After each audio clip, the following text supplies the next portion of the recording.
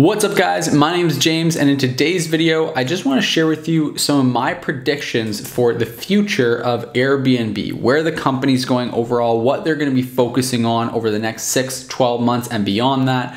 Really just what I think the company is going to do to kind of adapt to all the changes that are happening right now even further, and as they prepare to and eventually do actually go public. Now, as with any predictions, I'm not guaranteeing this is going to happen. I don't have a crystal ball. I don't have any insider information that would tell me what's actually going to happen with the company, but I do keep up with this pretty consistently. And so I just want to share my thoughts on what the company's doing well, what they're doing not so well, and what I think that they're going to do moving forward. Now, if you like the video, if you get value from it, then please just give it a quick thumbs up. If you want to give the video a little like right now, I would really appreciate that. It helps me a lot. And if you want to learn more about Airbnb, whether it's through buying our book on Amazon, Airbnb for Dummies, so you can start hosting, or checking out our free trainings on how to become a top performing host, or how to manage other people's properties on Airbnb and earn a full-time income doing that, all the links to that are in the description down below, so I highly recommend checking those out. If there's any area of Airbnb hosting that you're exceptionally interested in and you want to excel at, we put together free trainings down below that'll help you to do that. And we've also got our book down below, like I mentioned, where you can buy that on Amazon. So without further ado, let's go ahead and dive right into it. So what do I think is going to happen with Airbnb? What do I think is going to, where do I think the company is going to go over the next 6 and 12 months? Well, for starters, it's pretty clear right now, it looks as though they are preparing for an IPO that is likely going to happen within 2020. Now, this is pretty surprising because they postponed their IPO earlier this year when the whole pandemic hit, and it was expected that that was going to be delayed until at least 2021.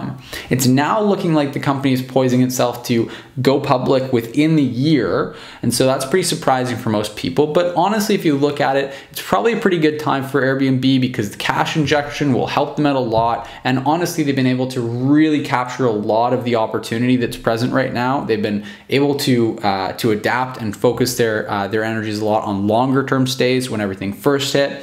Now they're really capitalizing on domestic travel.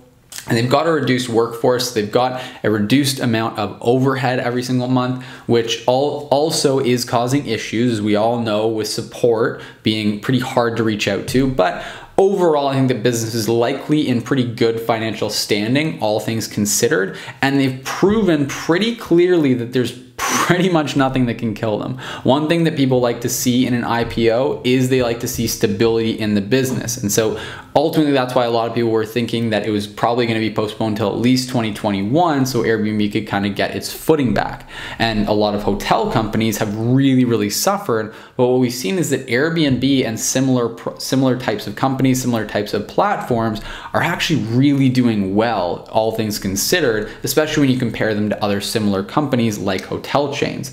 I talked about in a previous video how Marriott, their competing arm with Airbnb that offers home sharing, actually grew 800% year over year 2020 compared to 2019. Now, there's still not any kind of a major threat to Airbnb, like I mentioned in that video, because they only have 10,000 listings. But it's pretty insane that while the rest of Marriott's business was crumbling and really suffering financially, this one leg, this small leg of their business that had the same essential model as Airbnb's grew 800%.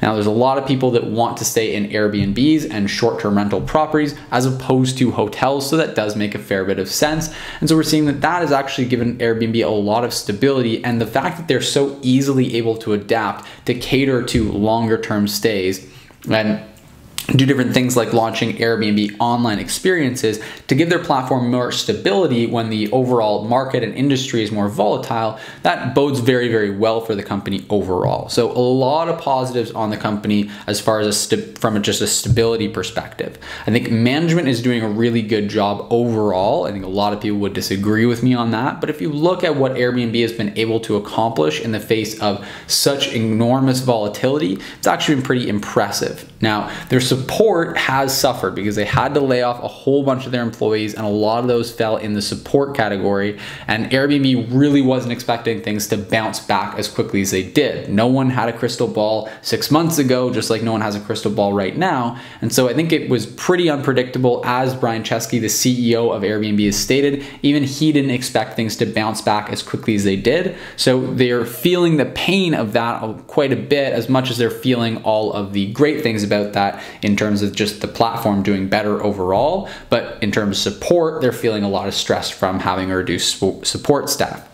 Now, outside of the IPO, what's really interesting is what their focus has been on. When you look at the layoffs, when you look at the new hires, the new executive they've hired as the head of hosting, and you look at what they're speaking about doing in terms of restaffing the company, it's pretty clear that they're really focusing back on their roots and on their core business. They've cut off a lot of the venture divisions of the company, which I think is a really, really smart move, and overall a really good move for the company. And if I'm looking at it from an investor standpoint, I think that bodes really, really well. A lot of those other opportunities that they were kind of exploiting in the business were outside of their primary wheelhouse and were, in my opinion, pretty opportunistic of them rather than keeping them focused on the core of the business, which even before all of this craziness happened, when they were focusing on those ventures, the core of their business still wasn't really perfected. It was pretty far from it. There was definitely room for improvement, and they were focusing on these ventures when, in my opinion, they should have always been focusing on those core aspects of the business. It seems as though they've seen the light on that now, and they've really cut off a lot of the venture divisions and are focusing really on their hosts. They've hired a new head of hosting whose goal it is to make the platform better for hosts. Now, a lot of people are upset with Airbnb on the hosting side, but I think that that's likely going to change over the next 6 to 12 months as they start to make some of those major improvements and as they start to restaff their support side of their business. Now, that's another thing that I think is really interesting, is it looks like they're going to be pretty aggressively rehiring support staff. And I think as well, the IPO is going to help them out a lot to be able to have the money to finance buying in, hiring more support staff and expanding that side of the business. Ultimately, if they can really nail that support staff for hosts and they can make the hosting experience even better than it already is and make this opportunity even better than it already is for property owners who want to list their properties on Airbnb, then the sky really is the limit in terms of the growth that they can have on the platform. If they can really continue to attract more property owners on the platform, and they get all the additional publicity from intelligent things they're doing, like their partnership with Will Smith or with their IPO in general, which will just give more credibility to the brand and will give it more, even more presence in just everyday life from people, give them a more familiarity with the brand. I think that there's going to be a really great combination there to help Airbnb to succeed long term and continue to grow its ever-growing chasm that it's built between it and any competitors. Again, if you look at a company like Marriott, a huge, massive international hotel chain, only having 10,000 listings under this model compared to Airbnb's multi-millions, you can see pretty quickly that they've built quite the moat around themselves. There are other OTAs, other booking platforms like Booking.com that have a similar number of listings, but I think that very few come even close to Airbnb in the actual home sharing space. It's kind of Airbnb's unique value proposition, and I can see that in the future they're likely going to really be doubling down on that, in addition to expanding to really compete more with Booking.com by attracting hoteliers, attracting more property management companies like ourselves. So I think that's really where the core focus is going to be. I think on the software side of their business, they're really going to be focusing on giving us as hosts more tools to be able to succeed at our roles and more tools to be able to really maximize on this opportunity for ourselves and make things a lot easier. They've already been making strides, even if you look at just the past 2 years, in making it more user-friendly on the host side, and I don't think that that's going to change very much moving forward. I think that's really where they're going to be focusing their energies, because on the guest side, they're doing a pretty good job, all things considered. I think that where they really have the most room for improvement is on the hosting side. Now, if you want to start really getting in on this opportunity, you want to start hosting on Airbnb or managing other people's properties on Airbnb before this opportunity gets too late, before you're kicking yourself 6 months from now, 12 months down the road, wishing that you would take an action sooner, then just check out the links down below to the free trainings that I've included in the description. I've linked some in-depth free trainings that I put together just for you that are going to walk you through the step by step of exactly how to get started managing other people's people's properties on Airbnb and how to earn a full-time income doing that. So again, just check out the link in the description below to go through that free training. You can register, grab yourself a seat before it's too late, get yourself in there and go through the free training so that you can learn the exact steps you need to be able to build this really, really cool business at the perfect time when the opportunity is prime, and do it in a way where now you're going to actually have freedom to work on a business that you actually want to, that you enjoy doing, but also have freedom to work when you want, where you want, because one of the great things that I love about managing properties on Airbnb is that it is a business that affords you a lot of freedom once you have the right system set up to be able to outsource and automate all the day-to-day operations.